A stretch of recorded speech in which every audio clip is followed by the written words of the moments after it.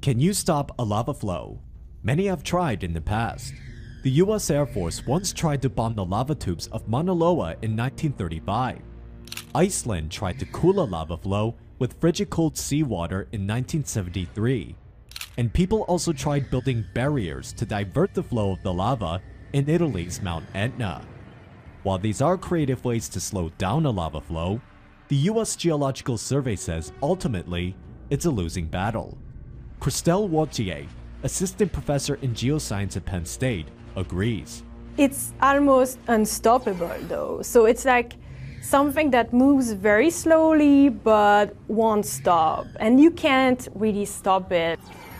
And that's because we never really know when the eruption will end. People can only buy themselves time to protect as much of their communities as possible. For AccuWeather, I'm Eric Austin.